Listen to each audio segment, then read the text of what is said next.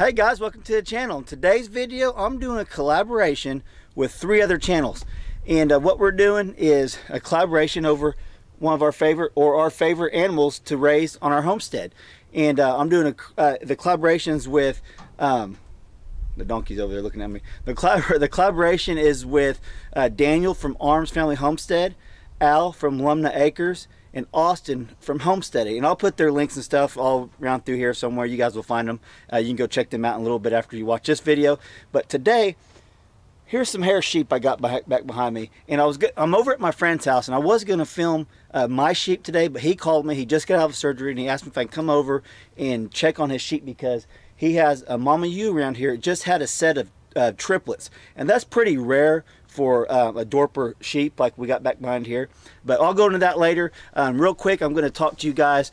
I'm going to give you 5 reasons why I love raising sheep, and it's my favorite thing to raise on the homestead. So we'll get started. I wrote a list down because I'll start rambling on, going crazy, and get off track on rabbit trails and stuff if I don't write a list. So I wrote my list down, and let's see here.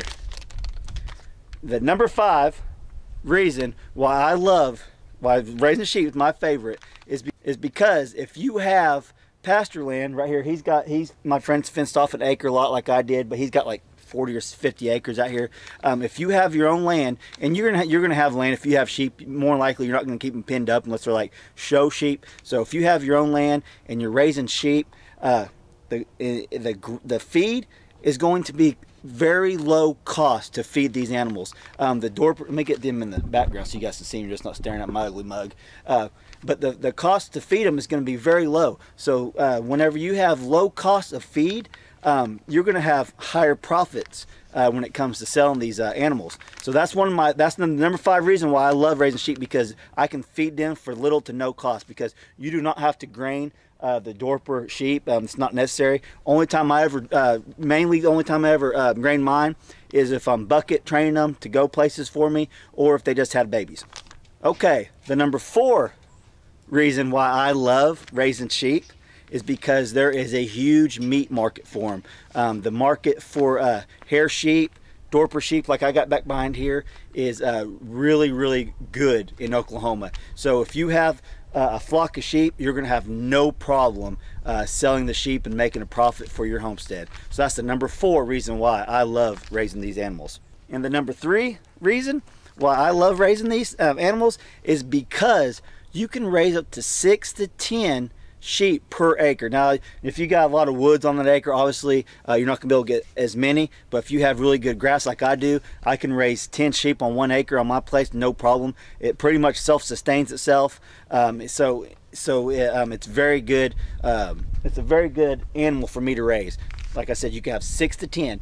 And I'm not sure about goats. Arm's family will talk about his goats, and I'm sure he'll go over how many you can have per acre or whatnot. I'm not sure. If not, you can ask him a question. But I know for sheep, 6 to 10 is ideal. And that is really good, because cows, I think you have to have 2 to 3 acres per cow to self-sustain itself. Don't quote me on that. I'm not 100% sure. I don't have cows, but I think that's it.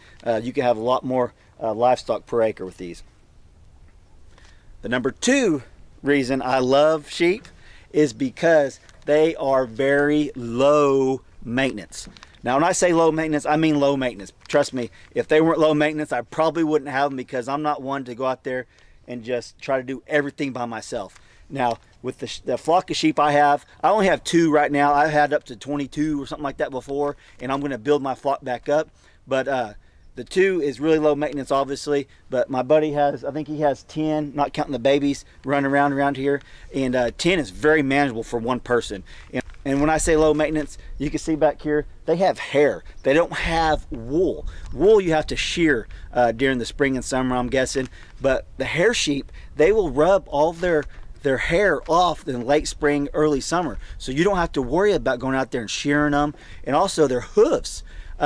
If you guys had goats before, certain goats, donkeys, whatnot, anything, horses, their hooves will grow, and you have to trim those hooves. But with Dorper sheep, it's very slim to none that you will need to actually trim those hooves. Obviously, you got to check them, and in your area depends. Like I got some rock in my field that the goats will claw on, so it keeps them down. keeps them down level where you don't have to clip them, you don't have to shave them, all that stuff. So low maintenance. And the parasites, they're very parasite resistant. I do worm my sheep probably like twice a year, in the spring and then in the fall usually, and now I'll check them throughout the summer and stuff, and if I see parasites in them or they start to get signs of it, I will worm them again. But for the most part, they are very parasite resistant, so that's another plus. Let's see here. And the number one reason why I love raising sheep is because there is a big profit for them. That's the whole reason why I started raising sheep. Not only for the meat, because we love lamb, but the main reason was because I wanted to make a profit. I wanted to make money off my homestead. And sheep are the perfect animal where you can see a quick return. And when I say profit, it's a pretty good profit, because each sheep on average will have 1.5 sheep overall. I know 1.5 is not possible, but when you average your flock, they'll average 1.5. And with Dorpers, they just don't have 1 or 2 cycles throughout the year. They come and cycle regularly, so they could breed regularly if they miss one. And you can have 3 lambings in the 2-year period, and that's pretty good, unlike cows and other things. I'm not sure about goats. Daniel will have to answer that for you guys, but I can have up to 3 lambings out of my sheep in 2 years. So that's the number one reason why I love raising these awesome animals. You can see them back here behind me. Look at that. Now, these are Dorper cross, just like I have.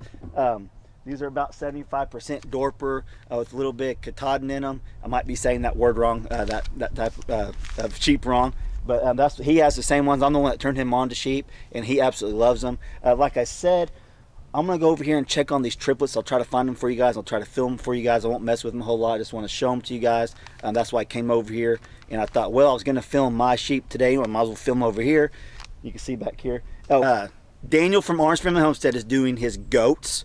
He's the goat guy on YouTube, if you guys don't know. Or he's self-proclaimed goat guy. No, I always tease him, call him the goat guy.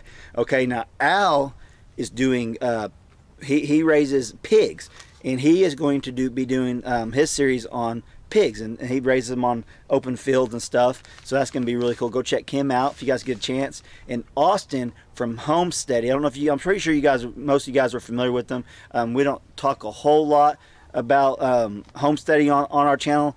I always watch him, but we just never had an interaction with them before. And this is pretty awesome that we're able to get all 4 of us together on the same page at the same time to be able to do these videos. I thought it was pretty neat that we all do that. So, but Austin, him and his wife have a milk, I think it's a Jersey. I think it's like a mini Jersey. I really enjoy watching his channel, but he's gonna be going over the milk cow. So go check them out, guys, if you get a chance. I really appreciate it. And don't, I'm gonna steal this from Daniel. When you guys go over there, if you do go over there, go tell them that hair sheep are the best. Tell them they are the best animals to raise on the homestead. And you'll see what I'm talking about when you go watch Daniel's video. I think he kind of said something like that about teasing me about goats. So go tell all of them that sheep are the best. All right, guys, hope you liked this video. Hope you guys liked this collaboration with the other 3 channels. I know I was really excited to get this out for you guys. Got the sheep back behind me. But if you guys did, hit that like button for me if you would. And if you're new to my channel, you're not subscribed yet, I ask you, please subscribe. I think you guys, if you're watching this, it means you're into homesteading and sheep and goats and chickens and rabbits, because I have all that stuff. And I don't have goats, but I have pigs and sheep and chickens and all that stuff, and bees. So I think you guys really like my channel. So subscribe to my channel if you would. And I really appreciate you guys watching. Click that little bell so you get the notifications whenever I post new content. And you guys have a nice day. Let's go find these little lambs. There's one, baby. She had that one yesterday. Now I see 2 ewes over here hanging out. So my first guess is they're going to be over here. And there's 2 of them. He said one had a set of twins, and the other one might be lambing also. That's why she's away from the rest of the flock. So we'll go check them out. You can see these are paw marks. They'll paw on the ground whenever when they're in labor, and they're pawing quite a bit.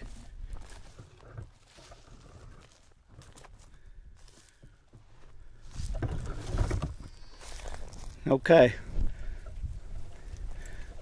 Because that's gross. Let's see here. She's got all 3 of them.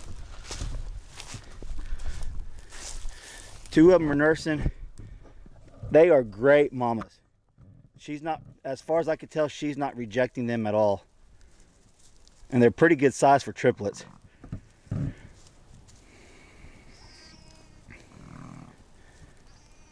they're good black cats, just what he's wanting. So I'm gonna leave him alone. Okay, you can see him back here. As far as I can tell, all three of them are actually nursing. She's letting them all nurse, so that's a great thing. A lot of times, from what I found out, triplets usually they'll have problems because there are only two nipples on the little udder on these sheep, so they're not really made to have more than two. So Dorper sheep having three is kind of a rarity, and they're all taking turns eating, and that is great. My advice to him is just to keep an eye on them. As long as she's not rejecting them, she's not rejecting them at all. She's sitting there letting them nurse. That's awesome. Like I said, Dorper, and that's another number 6 reason, or number 11. They are great mothers. Dorper sheep are great mothers. They usually always take care of their babies. I know out of the last several years, I've only had to bottle raise one that one of my mama ewes rejected. So that's pretty good. But I'll show you guys some more of her. You can see her back there. I'll show you guys some more of her, just get some footage of her, and I'll leave her alone. I'll keep my distance. I don't want to put too much pressure on her. She's stressed out as it is, and I'll go up there and tell my friend I think everything's looking good right now.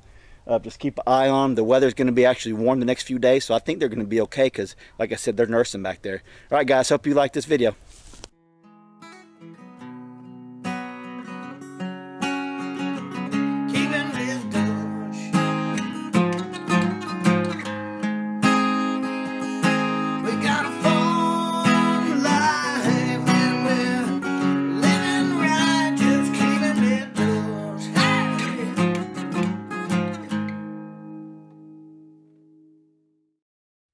Yeah, that was pretty cool. Like, yeah, I'll go up here and tell them, just keep an eye on them, and if they see one or two of them kind of slacking off, not looking as healthy, not growing near as quick, they might need to bottle feed one.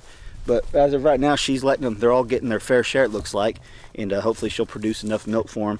So that'd be my advice, is leave them on there for a few days, check on them every chance you get. Oh, there's thorns everywhere. Check on them whenever they can, don't get too close to them, and they might be just fine. But that's the thing with triplets, guys. I know my friend, one of my friends raises goats, and he said several sets of triplets, and sometimes they all make them. Sometimes they all make it, and sometimes he loses all of them. I mean, it's just because they're premature, but these look great. They're up, standing around, walking and eating. So hopefully they do good.